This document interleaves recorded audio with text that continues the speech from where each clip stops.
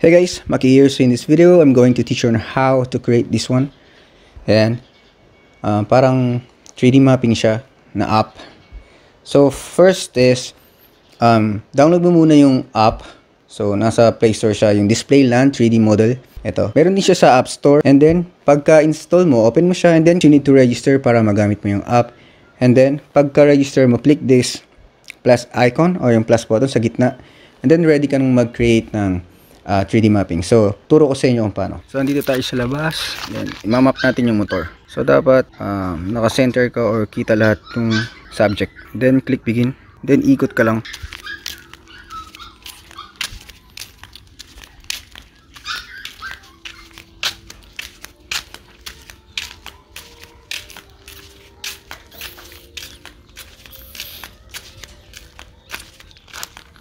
And then, after that, lagyan mo ng title to Mio. Then click next. Then skip for now. And then upload now. Medyo matagal yung process ito. So wait muna natin matapos. So na-process na yung mga ginawa natin kanina. Ang gagawin naman natin ngayon is i-edit natin, ika-crop, and lalagyan natin ng effects. So try natin to. Yung una natin ginawa. Ito, and then click edit. And then load na siya, and then zoom mo lang para makita mo yung ginawa mo. Actually, it's kinda cool. Kasi, pwede kang pumunta sa pinakasulok-sulok na, you know, something like that. Awesome, para ka nasa laro ng sarili mong lugar. So, crop natin. So, para i-crop, tap mo muna. Tap mo para ma-crop. Then, palitin mo lang siya kasi yung Mio lang ang kukunin natin. Pinaka Mio. Then, ito. Double tap and then squeeze natin. Squeeze. Kung sa lumit ng lumit. Squeeze. Yasog mo. Squeeze. Then sa side or sa taas pwede. Then sa dito sa side, squeeze. Then nasog mo lang. Squeeze, and then sa side uli. Squeeze.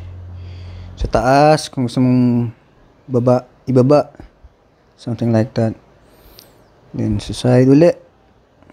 Squeeze. Gilid. Squeeze. Ayan, okay na yan. And then sa taas uli. Baba natin. Baba.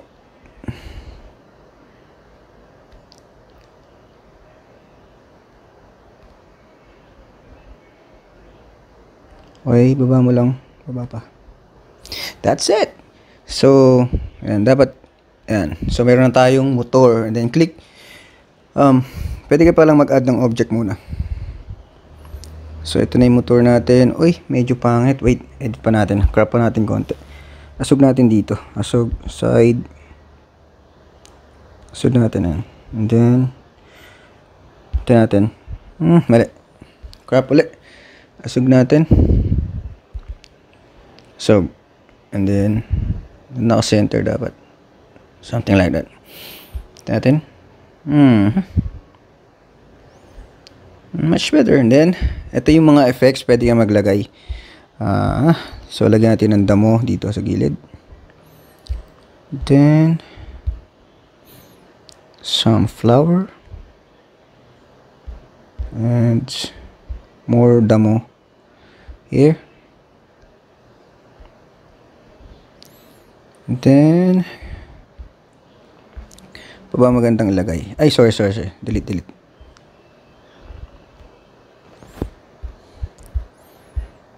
Lagyan natin ng rain or ito, paru-paro. Lagyan natin dito. Yan, and then some rain. Try mo sa taas. Then, more and more. Tapos lagyan natin ng treasure or ito, mushroom. Then treasure. Kakatabi sila dito yung treasure. Then lagyan uli ng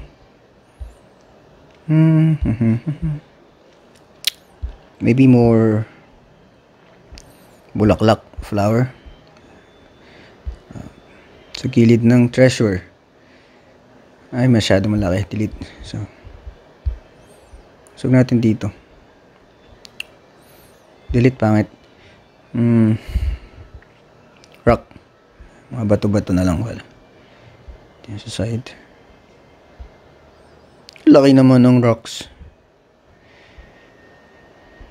Ayan, pwede. Pero ito, buray natin. Di bagay.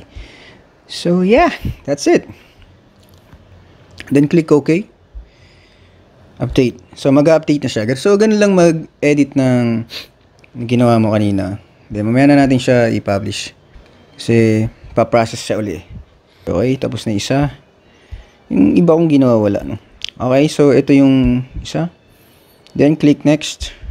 Para ma-save natin sa device or para ma-share natin sa social media. So, save video or download video.